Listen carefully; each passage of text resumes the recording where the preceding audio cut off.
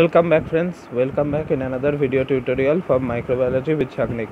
So in that video tutorial we are going to discuss about chromosome walking. Although we have already discussed about chromosome walking in very earlier videos, so today we are going to take a revision class quickly. So for some time let's forget about NGS. Let's also forget about automated DNA sequencing, high throughput DNA sequencing. Okay, that means I am just telling you to go back in 90s where there is no such kind of instant DNA sequencing method. Okay, so in that time there are various human genetic disease whose biochemical basis is not understood. Okay, and not only that, there are also many kind of gene with important function whose protein product are not really understood. Then as a scientist, how can you find out what is the gene of interest responsible for that? Okay, so that is our job that we will fulfill with the help of chromosome walking. So what is the actual idea? Let's discuss.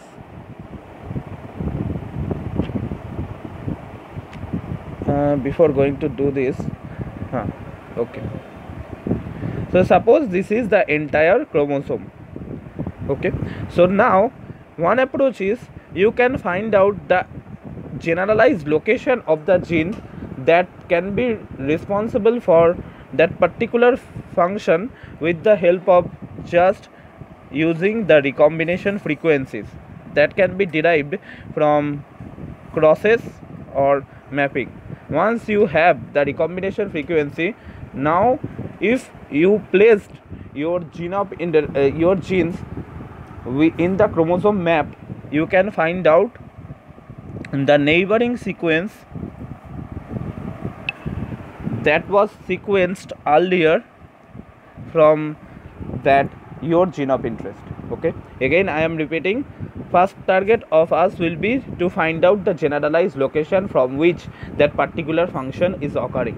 Okay, now with just by placing our genomes in chromosome map, we have to find out what was the last and nearby sequence cloned earlier from that gene of interest. Okay, that is the basic requirement that we need.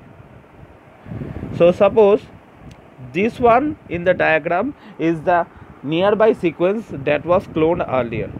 So what will be our idea?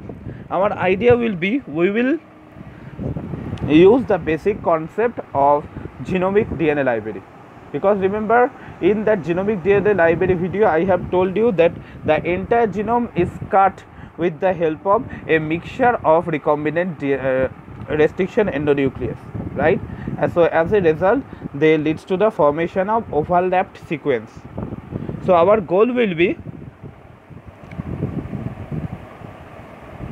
this one is the gene, our fully sequenced gene. Okay, so we will use the last part of that gene to use them as a probe. Okay, why? Because remember we have digested the entire genome with the help of a mixture of restriction endonuclease, right? That means that gene A will contain some part of gene B. Okay, similarly gene B will also contain some part of C. Okay, they are just like overlapped. Suppose this is your gene of interest, sorry, this is your entire genome. Suppose this is the 1 number gene,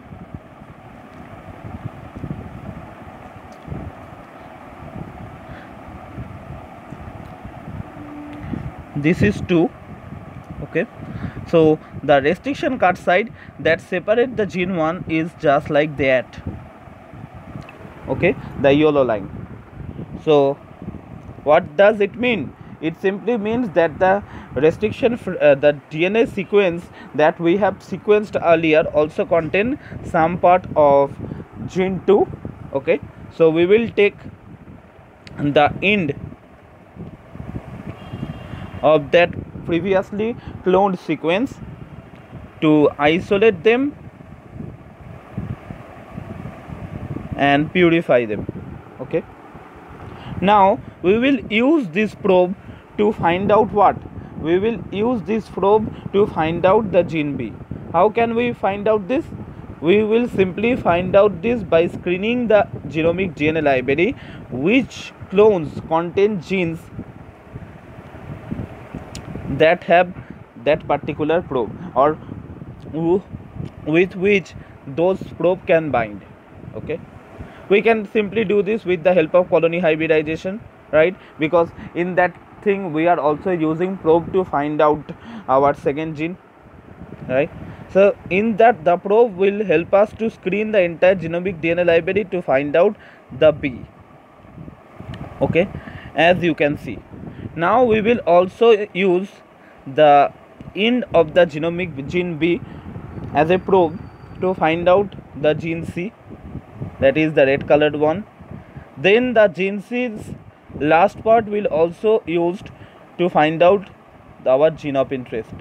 Okay, that is how the entire thing is going on. So the concept is very simple.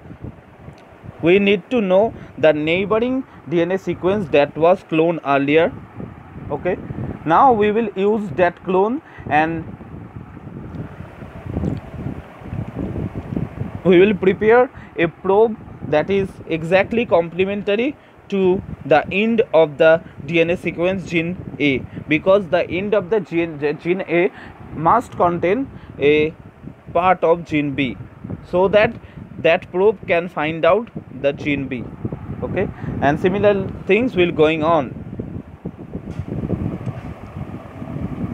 So the basis of chromosome walking is the fact that a genomic library consists of a set of overlapping DNA fragments. We start with a clone gene or DNA sequence that is close to the new gene of interest, so that walk will be as short as possible. One end of the clone of neighboring gene is used to make a complementary probe. Now the probe is used to screen the genomic library to find a second clone that overlaps with the first and extends in the direction of the gene of interest. So I have told this to you, sorry, via that diagram, right? That this particular portion will be used as a probe to find out the next one. That I have also written here.